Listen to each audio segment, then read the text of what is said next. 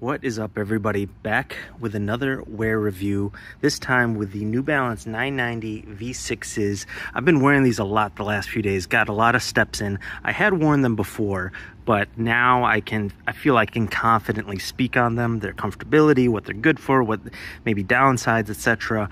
This is my only pair of them. It's a GR colorway, made in USA, I think Teddy Santis pair, yeah, made in USA. So just a GR, not a collab. Man, I really wish I had a pair of those Action Bronson ones. I think those are the best, sickest looking 990 V6s, but you know, I don't think I'm alone in that. I think probably a lot of you like those too if you're watching this video. Yeah, but overall I'll cut to the chase. Strong review. These are a great shoe. I did an unboxing video of those. If you want to see my initial out of the box impressions on just the aesthetic and stuff, go check that out. But where this really shines is comfort. I just did a wear review on these 990 V3s. This is like my favorite 990 model, maybe my favorite New Balance model, just overall. Solid across the board in a lot of different categories. It's just kind of like, you know, in ratings in like sports video games or like, I don't know, Rainbow Six or fighter games, you know, they have the stat bars. This is like the most solid across the board. Sturdy, durable, wears good, good materials, pretty comfortable, looks good with everything. Maybe not the specific colorway. This is a pretty dad colorway, but I have other colorways. I'm talking about the model in general. And this probably favorite overall. Where this shines, the 990 V6, I mean, I'm not making earth-shattering news here, but it's more comfortable, and you can already tell by the chunkier heel and midsole, and that's really where this stands out, is just the comfortability in many factors. Let's go over some of those here. But first off, I feel like it's a slightly wider shoe for all you wide footers. I'm gonna move my camera back into the shade here before it overheats. It's a slightly wider fit, so any wide footers, that's an advantage. I'm gonna get into sizing at the end. I want to talk a little bit first about the standout points. It's really the comfort. Like, look how chunky that midsole is, and really where I seem to notice it in about this takes about twice the time. I tend to get like sore once I walk long enough, do enough walking. Like my front right forefoot, the forefoot area on my foot gets a little sore. I don't know if I'm a front striker or what that is. I think I'm pretty even, like from heel to forefoot striking. I don't know, but by mile whatever, 3, 4, putting in heavy steps, the front forefoot area kind of tends to get sore in my old age, and it takes twice as long in these, I feel like, than these. These, half the time it gets sore up there, and you can tell. Here, I'll take off the correct shoe, I guess. I'll put this one back on. These slip on really nicely, like the ankle cup's really nice and like wide to slip on, whereas this kind of grips right there. This is a different Achilles grip. It's more rounded up there, and here it splits down the center. Slight differences right there. But you can tell, like, see how squishy this is? The amount of, I don't know if you can tell, the give there, you probably won't be able to tell, but it's just slightly more rigid on the 990 V3. I don't know how it is on the other 990 models, but this is just, it's not that it's not cushiony. It is. It's just slightly more resistance and rigid than the foam they use in this. I think this one, there's just a little bit more give. And then obviously in the heel, there's a lot more cushion. So this shoe, you can just put more miles in if you're walking, touring a city, whatever. If you're just getting steps in for exercise, you can just put more miles in comfortably. Now, not dirt, this is not a trail shoe, etc., etc. This is definitely concrete cement, but this is perfect for walking in. I think this is really great walking shoe. I don't. And it's wider, like I said. Now with sizing, I did go, oh, these are 11.5. These are 11.5, and they fit great. Maybe a slightly big. I could lace them maybe a little tighter. The problem with going half size down is like the area of my foot is fine. That's fine. Could even go a smaller. The problem with all the New Balances I find is if I go half size down across the forefoot area up here where it laces, that is too tight. And even if you lace them loosely, like this material right there, that doesn't grow, this material. The lace area, this area grows, widens when you loosen it. But this right here, that can't stretch. And so if I go half size down, that tends to cut off the upper, cuts off circulation, it's uncomfortable. So that's the unfortunate thing about, I've found about a lot of New Balance models, is some New Balance models, I have to go 12. I can't even go 11.5. But with the 990 series, I've been pretty lucky in being able to go to my size 11.5. So I would recommend true to size. Just beware, it might be a little loose. The best thing is go to a store. Like the GRs are readily available in lots of different stores. Try them on first. That would be my recommendation.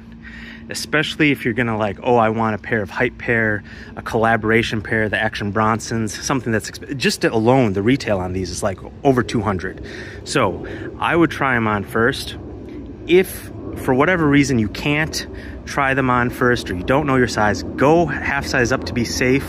Maybe if you don't mind. Some people mind that. I just put on thicker socks. What I do if I'm walking, because like I said, these are my size, but they're still a little loose. I just put on bigger socks. I'm wearing stance socks here. There's a little thicker, and it usually does the trick. You could also swap soles, of course, insoles to make them bigger. But yeah, wear thicker socks. That's my suggestion. It's just a really expensive shoe to get too tight. So highly recommend trying on a GR pair at the store first before you order. Or secondarily, if you don't mind things not fitting perfectly, you could go half size up, wear bigger socks, swap out insoles.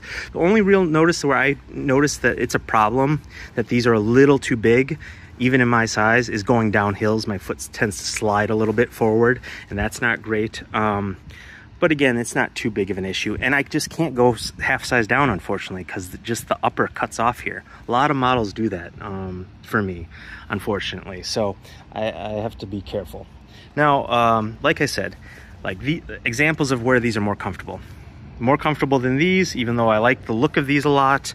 The 2002 Rs, I have a gray pair that's pretty comfortable. The insoles on these is this like weird faux cork. These aren't super comfortable. I mean, when I say not super comfortable, I mean in comparison to other New Balance shoes. These are definitely, you know, more comfortable than like a pair of Chucks all day, 100%. But I'm just saying in comparison to other New Balances. I have another pair of 2002 Rs that are better than these, but mainly because of the insole, and they're okay. They're pretty comfortable. Where these have competition in comfort, I love these 920s made in England. This is like one of my favorite New Balance shoes. These are super comfortable. I don't do a ton of walking in them because like I don't have another pair of these. I love them so much. They're like soft, buttery suede. So I don't log tons of miles in them. I try to keep them. So, but when I do wear these are super comfortable. And then these, I've worn these once, twice maybe. These 9060s, this is a newer model for New Balance. Definitely chunky heel, chunky midsole. So these are pretty comfortable. Again, haven't put a ton of miles in, so it's hard to compare like what are a better walker, 9060s or these. You know, this is just pretty bulky. Might get a little heavy. You know, you could step on your heel. It's okay, but just for like straight up, like let's say you want to get like a fitness walking shoe, treadmill gym, I would go these, the V6s over these. This is more just kind of a casual lifestyle shoe that is comfortable. But again, I can't compare them properly because I haven't worn these a ton. So if in the comments, if you know, let me know.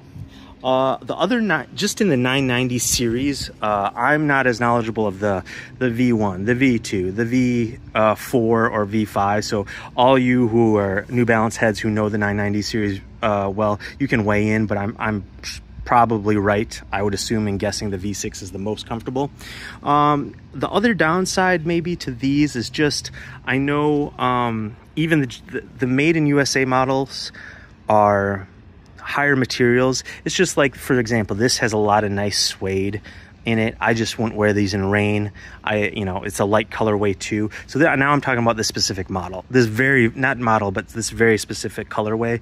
The materials and light color don't make these like the most rugged for tons of wear. You know, they're gonna get dirty. Luckily, they're a little off-white and cream hides some of it, but they're suede. You don't want to wear these in water, a ton of water and stuff. Like this all leather pair is, even though it's white, much more, probably will wear down better. Last longer. It's just more rugged and durable. So that's the downside to this specific pair, but really like them for walking. Again, with that big thick midsole, I don't think they're quite as wearable in all functions as like the V3. Again, taking out this colorway to me is a little dad shoe-esque. But other V3 models are very wearable in all different situations and functions. The V6 for me, it definitely looks like more of a true performance walking shoe, if you want to call it that. Maybe a touch less Y2K casual. This is definitely more 2024 casual lifestyle. And if you want that kind of that Y2K mesh vintage look, or it's weird to call Y2K vintage. You know what I'm saying though. If you kind of want a retro look, to me, this isn't it. This is more modern look. So yeah, I don't know if even that's the downside for some of you people. But really like the V6, highly recommend. A little high on the price point, that's why I suggest trying them on. But if you're going on a trip, or just if your day involves a lot of standing, walking, again, there's probably better shoes out there maybe. But if you want good materials, look dope, and comfort, this hits on all those levels. I recommend them for doing heavy walking for sure. Again, there might be better models out there. I'm just saying, if you're like, what New Balance is super comfortable that I can walk in a lot, go to Disneyland, go to Disney World, go to like maybe a music festival and be on my feet a lot during the day, the V6 I definitely recommend checking out. All right, have some other wear reviews that I've made recently. Go check those out if you like my content. Appreciate you watching. Let me know in the comments what you think about the V6 in comparison to the other 990 models. Let the viewers know if you have any other New Balance models that you think are super comfortable. But for me, this is definitely towards the top of comfort of all the New Balances. Towards the top. I don't know if it holds the title, but yeah, you know, top 3 for me.